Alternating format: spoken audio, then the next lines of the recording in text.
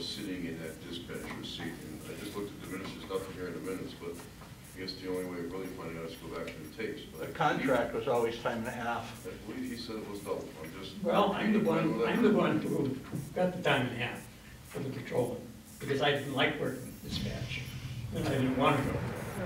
Okay? And I will allow for the possibility that it is, because I don't have the contract with me right now. But the bottom line is that when you have a dispatch vacancy, somebody's going to sit there with time and a half, with double time. It's not a position where you're going to have a bench warmer, like you have a lot of patrolmen out there warming the bench. 14,000 incidents, that's the same number of incidences that we had when Kevin Bray said we had a major crime problem in this town. 1/3 of that number is just door checks that are called in. There'll be another 1/3 of those numbers are for medical aid, which has always been a primary area of concern, primary response area for the PD. And then you get down, yes, we have drugs, we maybe have some prostitution, yes, but no more than any other town. Mr. Russo, I got one comment. I wasn't going to say it, but I have to because I do need to defend the board. I think in this. Tell me you like my sneakers. Well, I do like your sneakers. Yes, they're bright. But I think what a board member said in the exact words were, if it's above $9,999.99, it needs to go to town meeting. In fact, he was actually saying it's above $9,900. He wasn't saying, oh, well, let's get it to $9,000. He's like, is it above $9,999? It's got to go to town meeting. Well, hence agreeing with you. So I don't know. Anyway, I may have misheard. Yeah, I may have misheard, but I did hear, or what I perceived to be, the discussion on how to avoid bringing it to a town meeting. So and add one other question between. We're talking that they're out of money for the 2017-2018 budget already. Is that correct?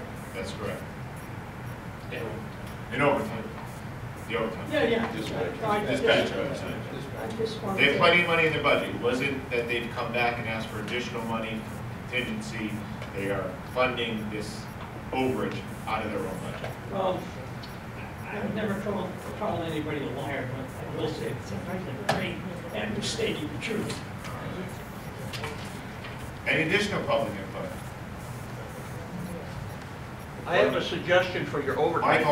Michael, hold on. We're going to finish up and we can. Nope, well, public on board member input.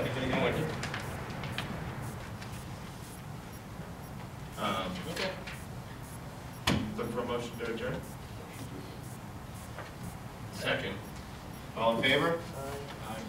So there was Norman, that was Dave, and everybody.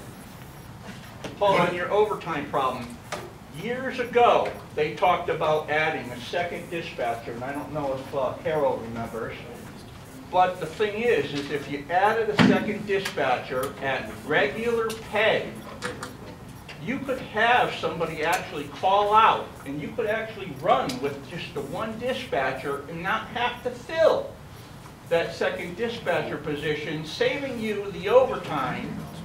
Would you have two dispatchers at the same time? Correct. Then you're raising your overall rate because there's only one right now, right? Right, but the thing of it is that on occasion, and Carol was a dispatcher, she'll tell you, there are times that it got so crazy in there during a major incident that one dispatcher can't handle it all on their own. And it ties up one of your officers from patrolling the streets because they have to assist a dispatcher. So if you had two dispatchers, you would have two dispatchers that could work the desk and not tie up an officer, and you would still have a dispatcher that could cover an open slot if somebody called out sick. I think if you compare that double pay thing to the current budget right now. But what is the overtime costing you? I don't know what the overtime budget is. You would have to do the math to figure out if it would. Unless the overtime was equal to double.